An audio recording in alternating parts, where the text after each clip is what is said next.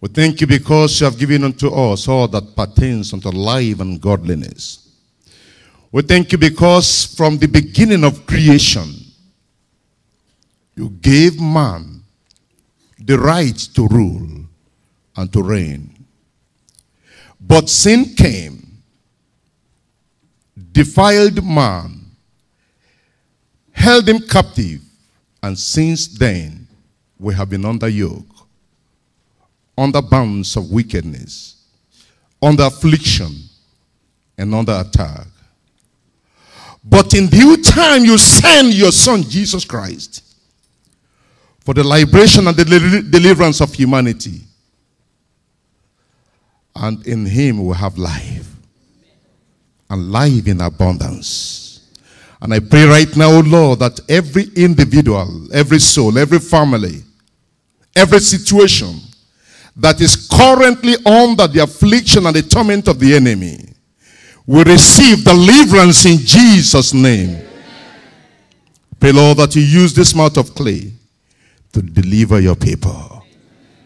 Speak, Lord, for your children are ready to be blessed. In Jesus' name we pray. Amen. Amen. The message before me is titled Power Over the Forces of Darkness. Power over the forces of darkness. When we talk about power, we're talking about authority. When we talk about power, we're talking about control. We're talking about having an influence over something or over somebody. When we talk about power, we're talking about supremacy. Supremacy over somebody. When we talk about power, we are talking about being able to rule, being able to command, being able to dominate the other party. And we know that from time immemorial, since after the fall of man, the devil has been in charge of the affairs of the world. No wonder the Bible says, woe unto the inhabitants of the earth, because Satan has gone there in fury. And when he came down, he came to steal. When he came down, he came to do what? To steal. He came then to kill, and then finally to destroy. But I am here tonight to declare unto you that everything that has been stolen away from you shall be restored. I said everything, your glory, your dignity, your joy, your peace, your health, your finances, your womb that has been stolen away from you shall be restored in Jesus' name. Because Jesus came to set the captive free. And tonight is your night of liberation in Jesus' name. Power is a measure of an entity's ability or official capacity to control the environment around itself, including the behavior of other entities or personalities. What I'm saying there is, sometimes it is we that gives the devil the right, the authority to rule and to control us because of our life, because of the things we have done, and because of the kind of nature that we have. But whether they were authorized or they are acting illegally, whatsoever the activity in your life, if you will cooperate with God and cooperate with the word of God, you will see the glory of God in Jesus' name. You see, talking about the power of God over the forces of darkness does not require so much of teaching. It requires practical manifestation of that power. I said practical manifestation of that power. Amen. Amen. It's one thing for us to theoretically preach everything without any evidence. But when you begin to demonstrate the power of God, and you begin to prove that of a truth your God is alive, then the unbelieving world will believe. And tonight, something is going to happen in your life in Jesus' name. It was many years back in Atlanta, Georgia. Sister came for prayer, and then there are two brethren here. They know the story I'm talking about. And then I was so busy and tired. I've been in the church all day, and I said, Sister, I'm sorry, I won't be able to attend to you. But then she said, Pastor, please, I will wait till any time. And she added, she said, I have even been fasting so as to be able to get this time with you. When she said that, I had no choice. I had to put my own tiredness behind. And then we prayed for her, and to God's glory. To God's glory. Just as we were praying, without anybody touching her, she began to somersault. She began to scream. She began to shout. She'd gone through all kinds of things in her life. And at the end of it all, when it was all over, and we'll get into the story of all that happened. When it was all over, I looked at her. Her face changed completely, like the face of a new baby. There is freshness over there. And then I thought I was the only one seeing it. And I told the other brother, I said, did you notice something on her face? She said, Pastor, I am wondering about the same thing myself. Now, she got home that night for years. It was like the husband does not want to see her. This is a very beautiful sister, highly placed person. Well, that very night, she got home very, very late. Having gone to church in the morning, number one, the husband doesn't want her to be coming to church. Number two, she came to church and did not return on time. So she was scared to death going home. And then she carefully opened the door. Meanwhile, I told some brethren to go with her. She opened the door carefully, hoping that the husband must have gone upstairs and sleep. So she could just sneak in and then pretend as if she's been in the house. By the time she opened the door, lo and behold, the man was waiting for her right on the couch. And then her heart broke. And the man said, come in, the man that never wanted to see her. And the man got up and said, welcome. The sister was trying to say, I am sorry. She said, no problem. And the man put his hand around her and took her upstairs. The power of God over the forces of darkness, that power is present tonight. I said that power is present tonight. We have one of our pastors here, and he's here. He's hearing me as I'm speaking, and he's doing one thing or the other. Right now, he's in the house. They were married and no child. And then one day, I finished ministering during the week. And then as I was stepping down from the pulpit, the Spirit of the Lord just arrested me. And I went to him, and I called him by his name. I said, on so and so day, I'm coming to your house. And she said, that pastor, that will be fine. And that day came. And your day has come. I said, your day has come. And so I told my wife, we're going to visit so and so person. I didn't tell her anything, but I knew what the Lord has told me. That day, there is always a day appointed for your miracle. And so we got there. We sat down. She wanted to entertain. She's here. He's here. The wife is here. And I said, no problem. I said, let us pray. And then I opened a page of the Bible. And then I read just about 2-3 verses. And I said, let us pray. And then we prayed. And then I got up. I said, we're going. Pastor, you travel more than 1 hour to come to my house. And you will not stay to drink, to eat. I said, it's not the time for eating and drinking. What happened is, whenever the wife gets pregnant, at a particular period of time, a serpent will appear to her in the dream.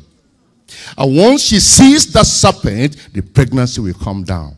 Power over the forces of darkness. It will come to your life in Jesus' name. And it has happened the first time, it happened the second time, I can't remember how many times. And the final one, the pregnancy was actually about 6 months. And I normally would think that a 6-month-old pregnancy can be rescued. But not in that situation, because that serpent came again. And so they lost that baby. And that grieved my spirit. I said, Lord, if in truth God be for us, where are the signs that our father spoke about? And that day came, and I said I was coming. And so when I was done with what I needed to do, I got up to go. And so we left. That very month, she took in again.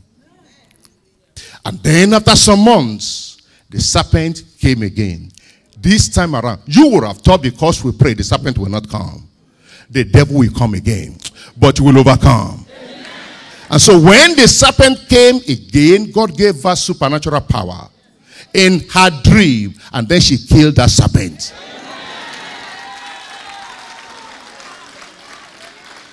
Power over the forces of darkness is present in the house. Is present in the house. Is present in the house. Turn with me your Bible to the book of Matthew chapter 10. When we say we are believers, when we say we are Christians, when we say we are servants of the Lord, when we say we are ambassadors of the cross, and when Jesus said the works he did we shall do, and the greater works we will do, and we cannot see those signs and wonders, something is wrong. But whatsoever is wrong, the Lord will make them right in Jesus' name. Chapter 10 of Matthew verse 1. And when he had called unto him his 12 disciples, he gave them what? Power. He gave them what? You are getting the power tonight in Jesus' name. He gave them power against unclean spirits, to cast them out, and to heal all manner of sickness and all manner of disease. That is the power that we're talking about tonight. Luke chapter 10. Luke chapter 10. I look at the 19th verse over there and see again this power of the living God that has been released unto every believer. Every believer, not just to the pastors, not just to the bishop, not just to the archdeacon or whosoever, but every believer, every believer. And if you're a believer tonight and you will believe in the power of God, greater things will happen through you in Jesus' name. Luke chapter 10 verse 19. Luke chapter 10, behold, I give unto you what? Power to tread on serpents and scorpions, and over all the power of the enemy, and nothing shall by any means hurt you. The Lord is saying that when you go with this power and you begin to demonstrate it, the problem with believers is we don't demonstrate that power. It's just like the keyboard that our organists have been using. There are all kinds of music there. And if you don't go there and then begin to press, you will never get any sound. The keyboard is useless by itself. The power of God is useless in you when you cannot put it to work. Today, our Father in the Lord, the General Superintendent, was sharing with the ministers and talked about what happened in 1985. And exactly that year is when the Lord touched me. I didn't say when I got born again. Because when I saw what happened at the National Stadium, Lagos, Nigeria, 1985, the great miracle crusade, I said, Lord, if you can use anybody, you can use me. If you can use anyone, you can use me. Amen. And after that, I will go on the street and look. You see, troublemaker. The mad people are there. They don't come to me. I will go after them. And I just wanted to demonstrate that power of God. Just wanting to demonstrate that power of God. And I am telling you, I can count 1, 2, 3, 4. As now, I can't even remember everything that the Lord has done just because of the power of God. I look at my Father in the Lord because I'm telling you this so that you will know. I said, I have read books. I have listened to messages. But I have not been privileged or opportune to see live people working miracle. But I saw my own pastor doing it. And I know that he is calling upon God. And if he is calling on God and God is answering him, all I need to do is to live the right kind of life. And that same God will be my God. Because God has been the God of the whole universe.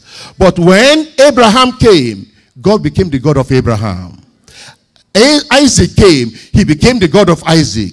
Jacob came, he became the God of Jacob. And so people will begin to pray, oh God of Abraham, Isaac, and Jacob. And I said, he can be my own God. I said he can be my own God. And he will be your own God in Jesus' name. Matthew chapter 8 verse 28. Matthew chapter 8 verses 28 through to 34. And look at what happened here. Matthew chapter 8 verse 28. And when he was come to the other side into the country of the Gergesenes, there met him two possessed with devils, coming out of the tombs, exceeding fierce, so that no man might pass by that way. And behold, they cried out, saying, what have we to do with thee, Jesus, thou Son of God? Art thou come hither to torment us before the time? And there was a good way off from them, and heard of many swine. So the devils besought him. The devil will play with you. I said the devil will plead with you. The devil besought him, saying, if thou cast us out, suffer us to go away into the herd of swine. And he said unto them, go. What do you say to the devil in your life? What do you say to the affliction in your life? What do you say to the oppression in your life? What do you say to the torment of the devil? What do you say to the barrenness? What do you say to the infirmity? There we go. I said there we go. Because you are a man, you are a woman of authority in Jesus' name. To cut a long story short, Jesus said, go. And what did they do? They went. They went. They went. The same thing will happen in your life in Jesus' name. That is one of the cases of satanic control in human life. That's my point one. This is the cases of satanic control in human life. Matthew chapter 9 verse 20. Matthew chapter 9 verse 20. And behold, a woman which was diseased with an issue of blood 12 years came behind him and touched the hem of his garment. For she said within herself, if I may but touch his garment, I shall be whole. But Jesus turned him about. And when he saw her, he said, daughter, be of good comfort. Thy faith, what? Thy faith has made thee whole. And the woman was made whole when? From that hour. This is your hour. In the day of his power, the people shall be willing. This is your hour of miracle. This is your hour of deliverance. A brother came to me many years back and said, Pastor, and this is somebody who is not just a brother, but a committed person in the church, a worker in the church, working under me. And he said, sorry, he didn't say pastor, brother. I wasn't a pastor then, I was just a brother. Amen. And I'm still a brother right now. Amen. Praise the Lord. And he said, brother XYZ, he said, I have a problem. He came to meet his leader. And when you go to meet your leader for help and you can't be helped, there is a problem. And he said, something is walking all over me. He called it ant. He said ant all over, all over. And then he has complained and complained. And one day I said, brother, let us pray. A time will come that you will feel the prompting of the Spirit. The move of God. You see, sometimes some people, they just want to run and pray and pray and pray. It's good to pray. But you need to know when God is moving. The paralyzed man at the beautiful gate has always been there. The apostles have always been seeing him. But his time came. His hour came. And when John and Peter saw him, he looked at them and they said, look at us. And he thought they were going to ask for alms. He thought they were going to give him alms. But what did they do? They gave him alms. They gave their hand. Amen. Amen. Because Peter says, silver and gold we have not, but such as we have, we give unto you. In the name of Jesus, rise and walk. And the moment he said it, the power of God came right in. The power of God came right in. And then the man was wondering, he's been used to sitting there all his life. And Peter, knowing that the power of God is already at work, stretched forth the hand, lifted him up, and it was all over. Your problem is all over. I say your problem is all over. Your nightmare is all over.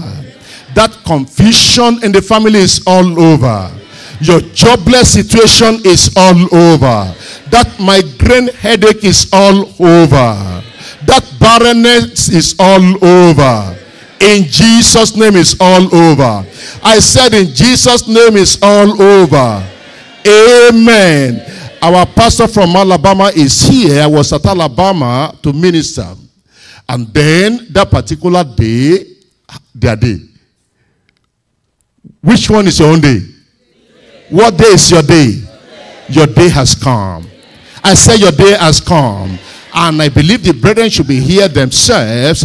And it was time to pray. And I said today, I lay hands on people sometimes, but today, I have not been led to lay hand upon anybody. I say, however, wherever you are, raise up your hand. Raise up your hand and I'm going to pray for you. And then I prayed. And after I prayed, I said, the power of God is there with you. That's your own hand. Lay it upon yourself. Wherever you're hurting, lay it upon yourself. And there was a brother in the meeting.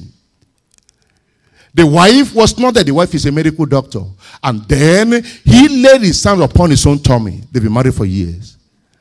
And he said, according to him, that God, this represents the womb of my wife. And with their hands upon where they were aching, I stayed on the pulpit and I prayed. And then the meeting was all over. And we all went home. And I have always believed that after I have prayed, and it seemed that nothing has happened, I believe something has happened. If I am praying and it has appeared as if nothing is happening, I believe something is happening. And so we went home that very night. The pastor called and said, sir, this is what happened. I said, tell me. And then he told me that the brother said that this is what they said. That very night, when we were praying in the church, and I said, lay your hand. And the brother laid the hand upon the tummy. The wife was at work. At that particular time, she was having stomach problem. Severe one, serious one. And then later on, she called the husband and said, honey, I almost died today. The kind of stomach problem I had, I never had it before.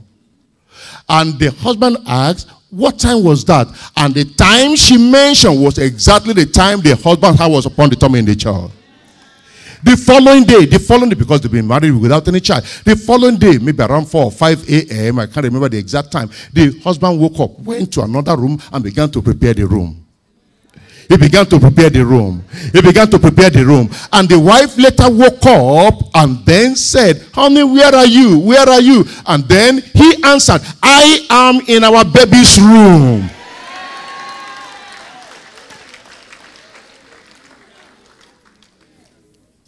The woman took in. The woman took in. The woman took in.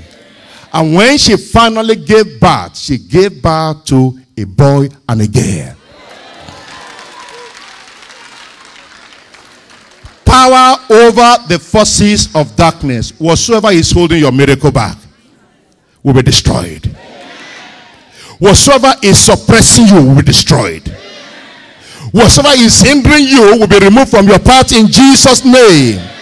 Power over the forces of darkness is coming your way, and the Lord will give unto you in Jesus' name. I said the Lord will give unto you in Jesus' name. The woman with the issue of blood in Matthew chapter 9 verse 20 was another situation. Another situation. Look at it there, verse 20. And behold, the woman which was diseased with an issue of blood 12 years came behind him and touched the hem of his garment. For she said within herself, if I may touch the hem of his garment, I shall be made whole. Made whole. I told you before, verse 22 says, Jesus answered that her faith has made her whole. If you will believe in the Lord tonight, something will happen in your life in Jesus' name. What causes satanic control in human life? What causes it? Number one thing is sin. For all have sinned and come short of the glory of God. Somebody said, if you have not the grace of God in your life, you will be disgraced. When you are not a child of God, definitely you will be a child of the devil, sin. The Bible tells us in 1 John chapter 3. 1 John chapter 3. Look at it from verse 8. The Bible says that he that committed sin is of the devil. Sin will sell you to the devil. He that committed sin is of the devil. And then verse 9 tells us that whosoever that is born of God does not commit sin. And then verse 10 tells us that in this the children of God are manifest and the children of the devil. Whosoever doeth not righteousness is not of God. Anywhere I go, I can begin to tell you these days. The first thing I do before I pray for you is examine yourself. Examine your life. And then just peradventure. And then confess everything to the Lord. After we are through with that, then we will pray. And I can tell you, that power of God has never failed. And in your life tonight, it will not fail in Jesus' name. Sin causes yoke. It causes bondage. It causes oppression. It causes affliction. It causes torment. It causes bondage in human life. Self. What are you doing with your body? What are you doing with your life? A doctor came to me. This is a doctor. And he said, Pastor, I have a problem. He called me to the office. He closed the door. He said, I realize you're a pastor. And this is not an African person. And then he opened up. And he said, my problem emanated from watching pornography. And he became demonized. He came under oppression. He was medically treating people, but he's not free himself spiritually. And so I counseled him and I told him, if I regard iniquity in my heart, if I regard iniquity in my eyes, if I regard iniquity in my hand, amen, the Lord will not hear me.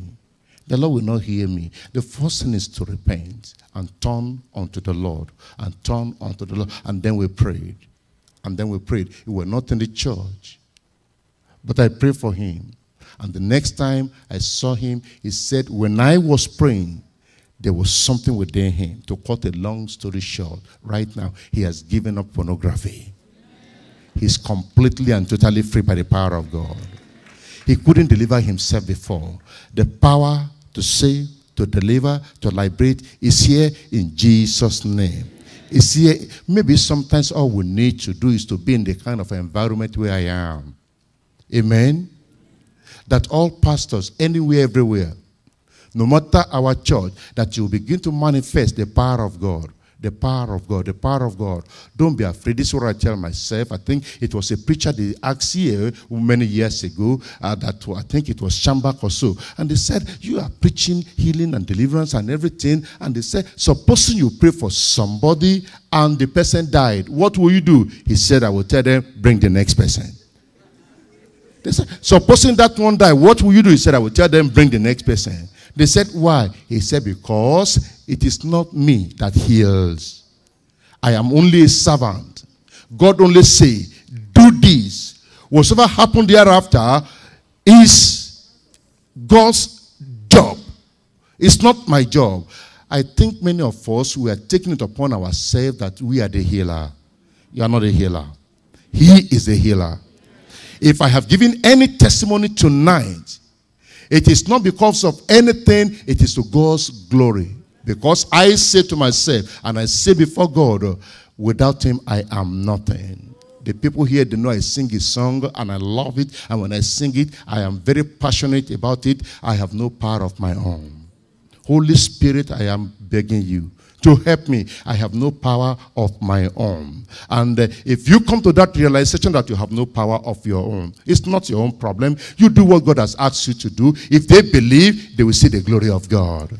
If they don't believe, they remain in their situation. And tonight, I can tell you, I share testimony with you. If you believe, because all I'm going to declare is the word of God, and I'm going to pray in the name of Jesus. And the Bible says that in the name of Jesus, every knee shall bow and every tongue shall confess that Jesus is Lord, to the glory of God the Father. And God will not allow his glory to be shared by any man or any graven image. And so he will glorify himself. That is why anywhere I go, and I don't see any problem as being big, too small. Problem is problem. And every problem in your life shall be crushed in Jesus' name. I said it shall be crushed in Jesus' name. So, what are you doing with your body? What are you watching with your eyes? Where are you going with your leg? And some of us, the way we dress, we make ourselves to be agents of the devil.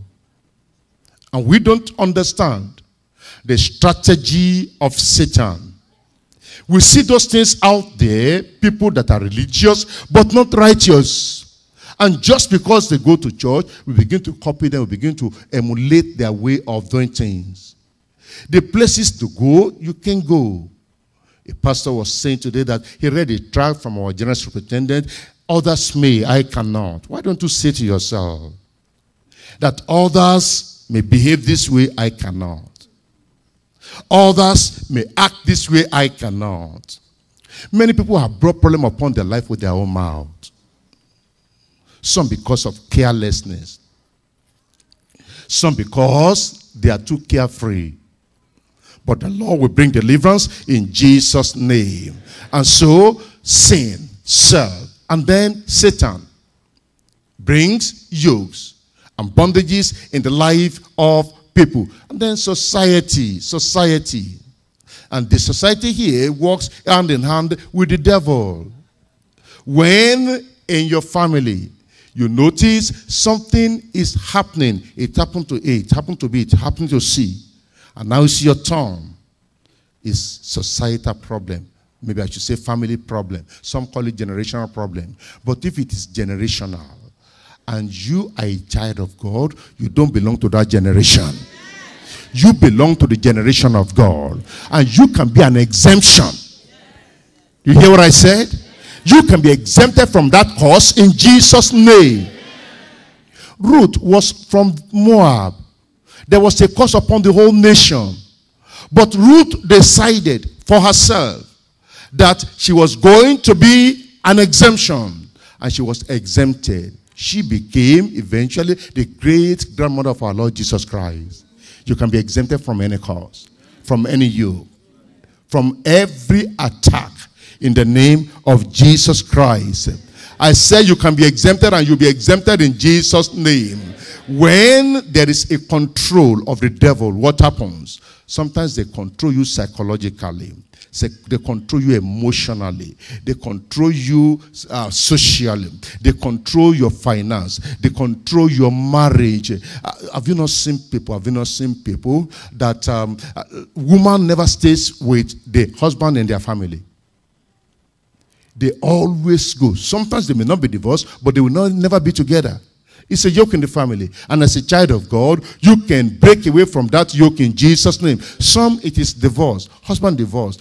This one divorce. That one divorce. At other times, it is failure. You have tried and tried. You have tried and failed. You have tried and failed. You have tried and failed. Your time of success has come.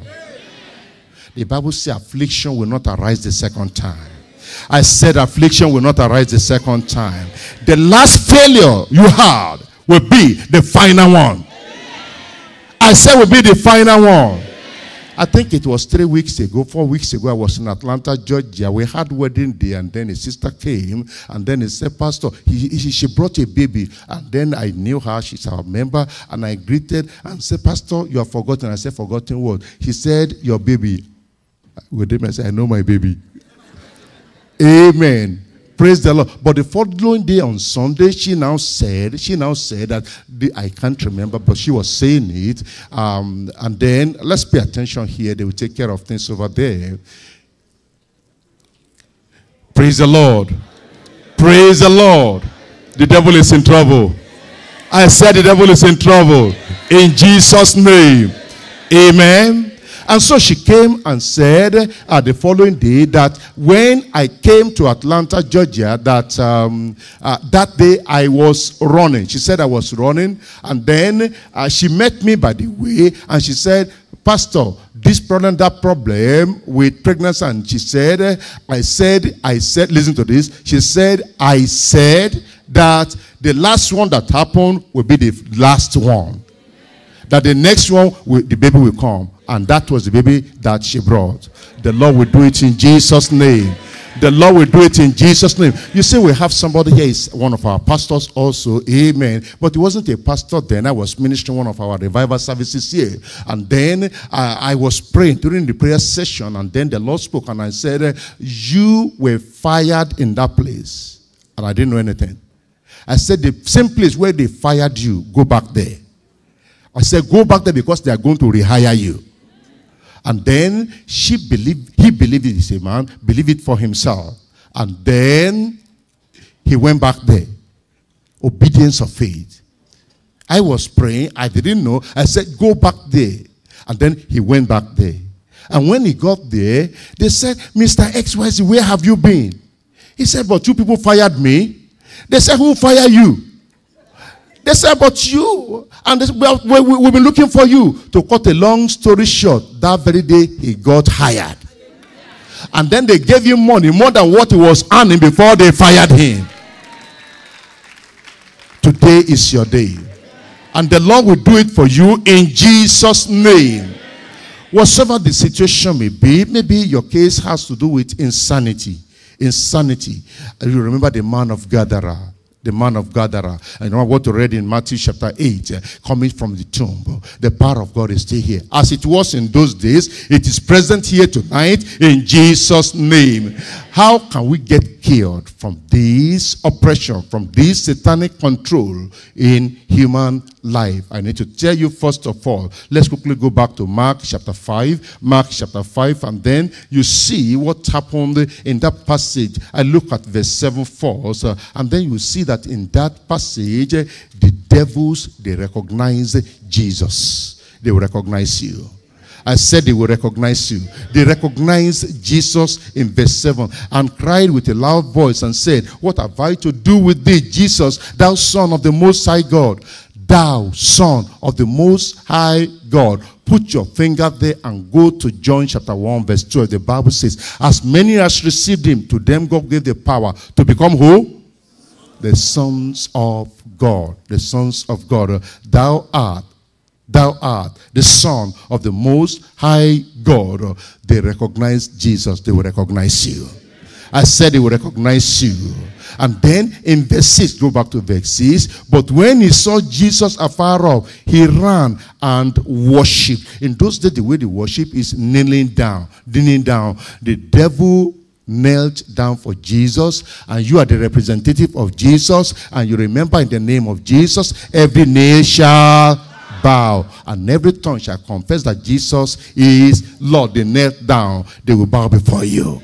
In the name of Jesus. And then look at verse 10. Look at verse 10. And he besought him much that he would not send them away out of the country. Out of the country. Out of the country. When you pray for demon-possessed people, they will be pleading with you to run away. Because they will not be able to stand or withstand the power of God in you in Jesus' name. And so finally verse 13, and forthwith. Everybody say forthwith. Forthwith Jesus gave them leave. And the unclean spirit did what? Went out and entered into the swine. They obeyed the Lord. They obeyed the Lord. The storm, the sea, the wind will obey my voice. And then peace will be still in Jesus' name. In Luke chapter 10 verse 17. Luke chapter 10, we are looking at the cure. Luke chapter 10 verse 17. The 70 returned, and then they told the Lord that even the devil was subject unto them. Subject unto them. And they will subject unto you in Jesus' name. For you to be free, what is the way out? Number one, you have to desire freedom for yourself. You have to desire freedom for yourself. Number two, you have to make a decision to follow the Lord. And you have to be determined determined about it and follow whatever direction the Lord is leading you unto. You must be committed unto the Lord. You must confide in the Lord. You must have compassion like Christ. Why am I saying compassion? Because I use the word commitment, committed unto the Lord. Number 2, have confidence in the Lord. Number 3, have compassion. There are people that offended you, and the offense is so great, and you said, over my dead body. And you say you will never forgive, and the devil knows you will not steal, you will not kill, you will not commit immorality if you are a Christian. But offenses will come. Among the members of the choir, offenses will come. The usher, offenses will come. Pastor to member, member to pastor, offenses will come. And the devil uses the tool of unforgiveness against believer. And because he knows, Jesus said, if you will not forgive, from where? From your mouth? No, from your heart. You know, many times you say, it's okay, it's all right, when we know it is not all right. Instead of dealing with the issue, we'll sweep it under carpet. And the devil knows we have not forgiven. And so eventually, he uses that against us. He holds us captive because he knows that our own sins will not be forgiven. So if you will have compassion, they did it, try to excuse them, try to say maybe it wasn't intentional, maybe it wasn't deliberate, and then just continue with your life. Maybe you don't know that when you harbor hatred, malice, bitterness in your heart, you become heavy within. And you begin to have heartache in your heart. And then you are carrying a load that God has not given unto you. Every satanic load will be removed in Jesus' name. Have compassion like Christ. You have offended others before, so forgive others. Then cooperate with Christ. Whatever he wants you to do, be willing and ready to do it. Be willing and ready to do it, and tonight something is going to happen. Why don't we rise upon our feet and then go before the Lord? It's not so much about teaching or preaching. It is about the demonstration of the power of the Lord. Behold, I give unto you power.